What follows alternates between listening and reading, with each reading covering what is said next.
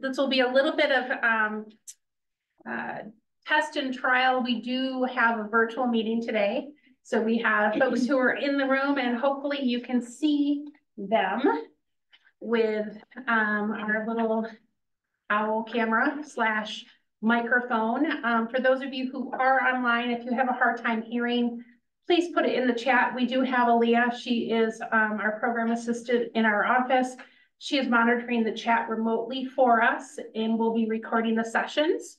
We'll get all of the information out prior or post this meeting, probably sometime yet this week. We hope to put the recorded sessions on our website, so a little housekeeping there. As I mentioned, we have a room full of folks online, and then of course our time here. After this meeting, we'll adjourn and start our annual Rural Health Conference. So I want to welcome each and every one of you. I'm Jill Osterly. I am the Director of Provider Solutions. I help manage the RHC network, along with our wonderful board, and my clicker's not working, so give me just a second. Along with our wonderful board. So we do have a number of people in the room with us today who help manage the RHC network. For those of you who are new, we are Michigan's RHC network for the state. We're part of the State Office of Rural Health, but we have a host of absolutely wonderful RHC board members. So we have Keisha Sexton, who is the practice manager out at Northern Pines.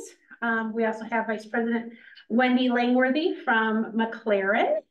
And then we have a couple of member representatives. I know Laura Green, shout out to you. You are online with us today. We have Ruin Vanderveen in the room with us, as well as Tammy Wall, and then Sandy Witt from Attica. So Sandy and Wendy are still a little bit new, so they're still getting their feet wet. I do want to give everybody an update. Our group met in March. We worked for about 6 hours on our strategic plan. We are wrapping up our strategic plan that we did previously.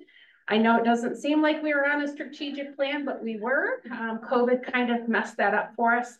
So we are a little off track, but amazingly, we still accomplished a lot over the last 5 years. So this group met in March. We looked in the past and looked at our previous strategic plan, but then we also took a look in the future and to say, what is it that we want to do? What is it that we're looking to accomplish with this network? What is it that all of you need? What's important to you?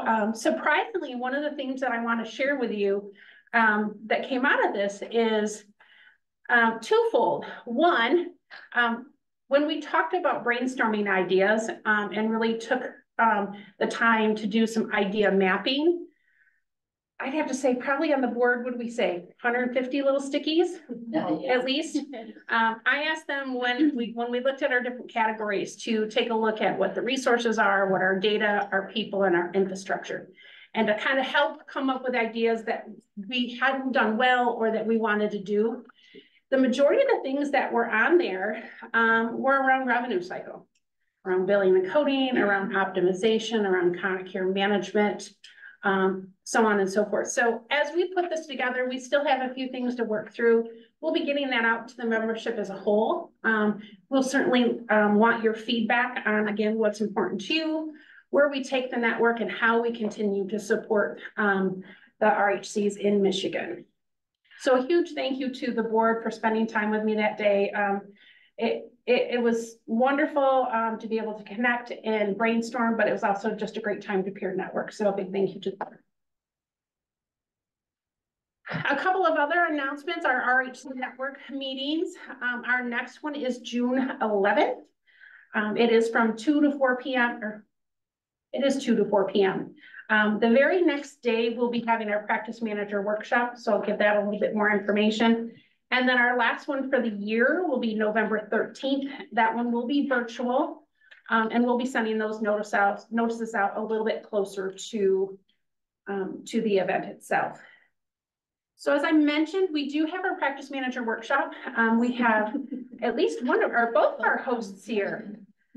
So of course, year after year, we continue to count on Health Services Associates, HSA, Tressa and Michelle to bring us content around regulation, compliance, and operations. So we're throwing some operations in there more and more. We're talking about some of those soft skills. They'll be hosting the event on the 12th. It is an all-day event. In person is 125, virtual is 100. So we'll be doing that hybrid event again this year. So if you haven't registered, we have put that out in our bulletins. We've had that on our website. Please go out, register. It's going to be a fantastic full day entourage of information. So the other thing I want to remind folks of, and I put this out in our bulletins too, when we talk about revenue cycle, LilyPad, we partner with them. We do have the LilyPad platform that's available for anybody who wants to use it with quality metrics, as well as some financial information about your actual clinic and your cost report and some data. They're hosting an RHC revenue cycle of best practices at 1 p.m. on June 10th. That invite should be going out here shortly, and I will continue to push that information out if you don't have the connection information already. Let's make sure I don't have any questions in the chat, and I don't.